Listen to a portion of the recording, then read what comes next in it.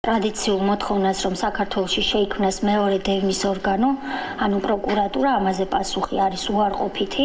ასე უპასუხა იუსტიციის მინისტრმა არასამთავრობო ორგანიზაციების მოთხოვნას, რომ ქვეყანაში შეიქმნას რეალურად დამოუკიდებელი საგამოძიებო მექანიზმი, რომელიც უზრუნველყოფს პენიტენციურ სისტემაში, პოლიციაში, სამხედრო და სხვა დახურულ დაწესებულებებში წამებისა და სასტიკი მოპყრობის ნებისმიერი ბრალდების სრულყოფილ და მიუკერძოებელ გამოძიებას.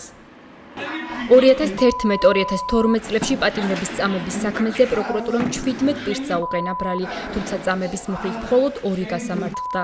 22 წლის დემურ სტურუამ 2017 წლის 7 აგვისტოს თავი მოიკლა. გარდაცვლილმა დატოვა წერილი, რომელშიც ეწერა, რომ მასზე პოლიციელი ახდენდა ზეწოლას. ბრალდებული პოლიციელი გოდერძი თევზაძე სასამართლომ გაამართლა და პატიმრობიდან 2017 წლის ივნისში გაათავისუფლა. საპოლიციო კონტროლის დროს პოეტი ზვიადრატიანი დაუმორჩილებლობის ბრალდებით დააკავეს, ხოლო თვითონ პოეტი სამართალდამცავებს სემაში ადანაშაულებდა. 29 დეკემბერს თბილისის საქალაქო სასამართლომ ზვიადრატიანი 2000 ლარით დააჯარიმა. ამ საქმეების მსგავსი დანაშაულების გამოძიება სახელმწიფო ინსპექტორის სამსახურს დაევალება. ამას იუსტიციის სამინისტროს მიერ მომზადებული კანონპროექტი ითვალისწინებს. თუმცა ადამიანის უფლებადამცველები მიიჩნევენ, რომ ეს კანონპროექტი რეალურად ვერ შექმნის დამოუკიდებელ საგამოძიებო მექანიზმს, ვინაიდან სისხლის სამართლებრივი დევნის დაწყების უფლება კვლავაც პროკურატურის პრეროგატივა იქნება.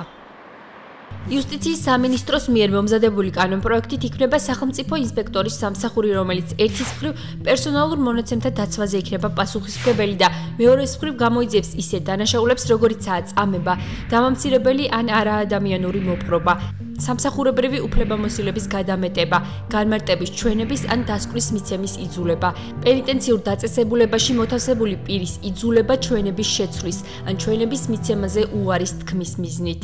ვიღაცამ თქვენი მობილური ტელეფონიდან რომ ამოიღოს, ესე ვთქვათ, რამდენი ზარი განხორციელდა, ასე შემდეგ, ან ლოკაციების შესახებ ინფორმაცია.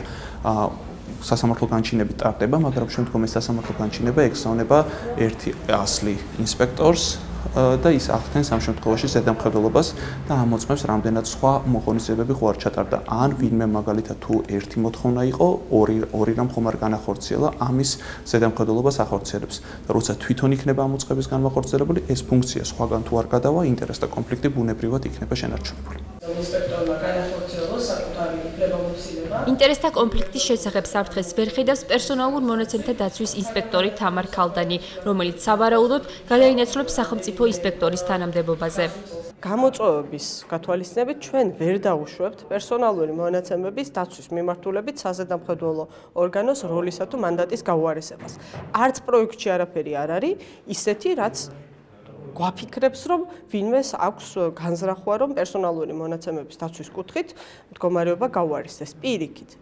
სამართალდამცავი ორგანოების მიერ სასტიკი მოპყრობის ბრალდებათა გამოსაძიებლად დამოუკიდებელი საგამოძიებო მექანიზმის ჩამოყალიბება საქართველოს ასოცირების ხელშეკრულებით ევალება. არასამთავრობო ორგანიზაციებში ფიქრობენ, რომ ეს იქნება რეფორმა რეფორმისთვის იმ შემთხვევაში, თუ სახელმწიფო ინსპექტორის სამსახურის მიერ გამოსაძიებელ საქმეებზე ზედამხედველობას პროკურატურა განახორციელებს. ჩვენთვის გაუგებარია რა შეცვლის მხოლოდ გამოძიების ფუნქციით ახალი სამსახურის შექმნა, რომელიც პრაქტიკულად მაინც დარჩება პროკურატურის კონტროლის ქვეშ. და ყველა მნიშვნელოვანი საგამოძიებო მოქმედება თუ მთლიანად საგამოძიებო სტრატეგია მაინც მან უნდა შეუთანხმოს პროკურატურას და ამ პროცესში ყველა მნიშვნელოვანი გადაწყვეტილება მაინც პროკურატურის მხრიდან იქნება მიღებული. იუსტიციის სამინისტრო უკან დახევას არ აპირებს. ერასახელებენ ვერც ერთ ევროპულ ქვეყანას, სადაც არსებობს ორი პროკურატურა, ჩვენს ქვეყანაშიც ეს ვერ არსებობს და ეს არ არის ჩვენი ნება. უმეტესად ეს პრობლემა არ დგას დასავლეთ ევროპულ ქვეყნებში იმ ერთი მარტივი მიზეზის გამო, რომ იმ ქვეყნებში პროკურატურები ყველგან არის დამოუკიდებელი უწყება, ანუ არ არის ეგრეთ წოდებული როგორც ჩვენთან არის აღმასრულებელი ხელისუფლების ქვეშ და რაც თავარია იქ გამოძიებლებს საგამოძიებო მოქმედებების თვითონ ჩატარების უფლებამოსილება აქვთ. ჩვენი მოდელი რაც არის საბჭოთა კავშირიდან მოყოლებული საქართველოში არსებობს, პროკურორი არის გამოძიების პროცესის სრული ზედამხედველი, ჩდება იმის აუცილებლობა, რომ გარკვეული დისტანცირება მოხდეს პროკურატურისგან და იქ ჩდება აუცილებლობა იმის, რომ ეფექტური სისხლის სამართლებრივი დევნა განხორციელდეს. არასამთავრობო ორგანიზაციები საუბრობენ იმაზე, რომ პროკურატურა სამართალდამცავების მიერ ძალის გადამეტების ფაქტებს ობიექტურად არ იძიებს.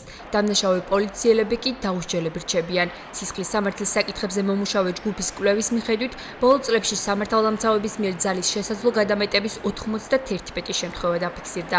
91-დან პროკურატურამ პოლიციელს ბრალი მხოლოდ 2 შემთხვევაში წაუყენა.